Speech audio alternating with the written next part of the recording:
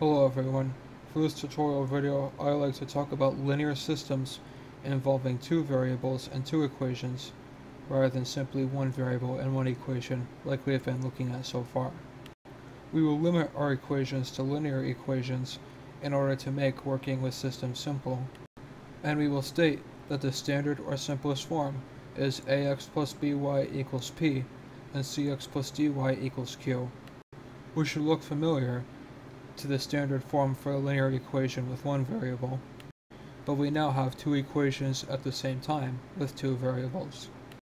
Before we panic about this, however, we can see, using a specific example to illustrate how to solve them, that we can rearrange one of the equations to get x or y by itself in terms of the other variable, and then plug that into the other equation.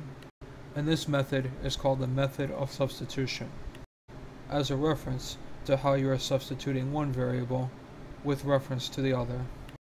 So in this case, we can see we can get y easily by itself by doing 3x minus 7, and then plugging this in for y in the other equation.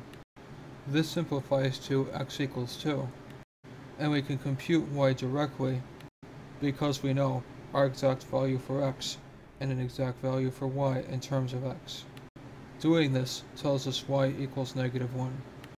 However, not every system will be easy to solve by stating one variable directly in terms of the other. So there is another, more sophisticated method called the method of elimination. Notice that because you cancel out one term and solve for the other directly, which involves manipulating the system of equations, usually via multiplication.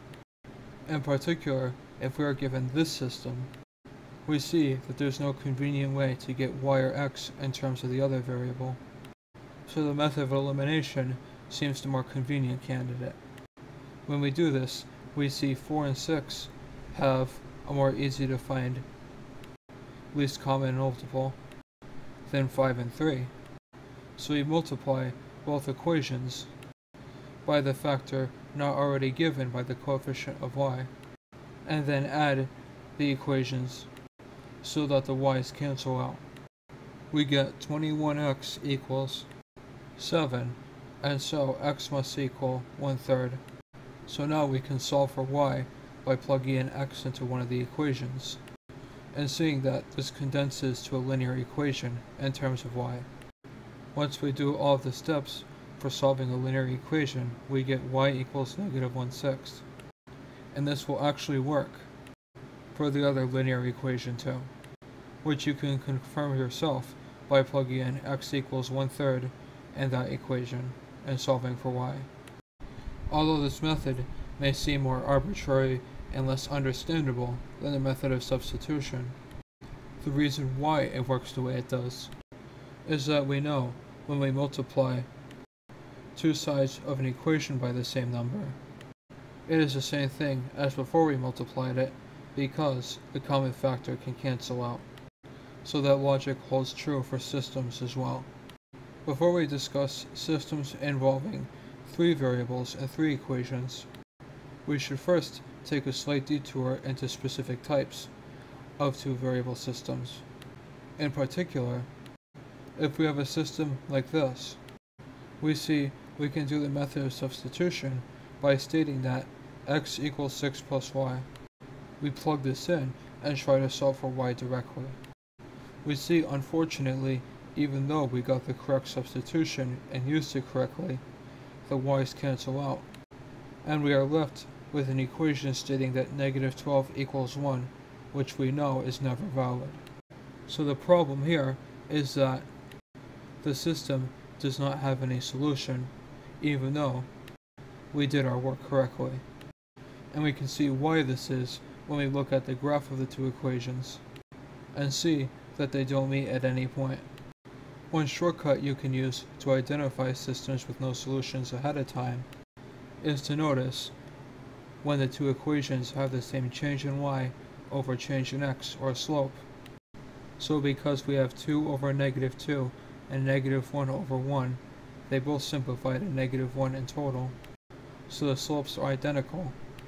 And this is important because when the rates of change or slopes are identical, they will never meet, and so they will never have any specific point they intersect at.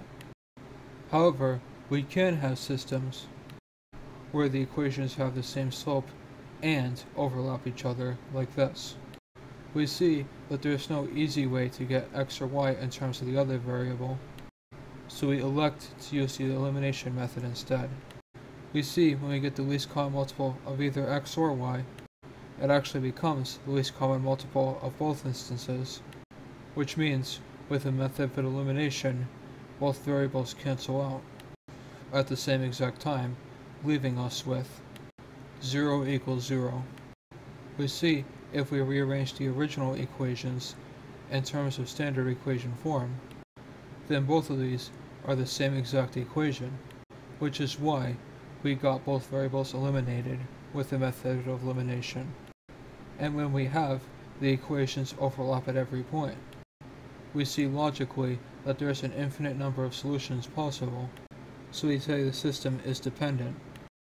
Now that we have figured out systems of equations with 2 variables, we are ready to graduate to systems of equations with 3 variables.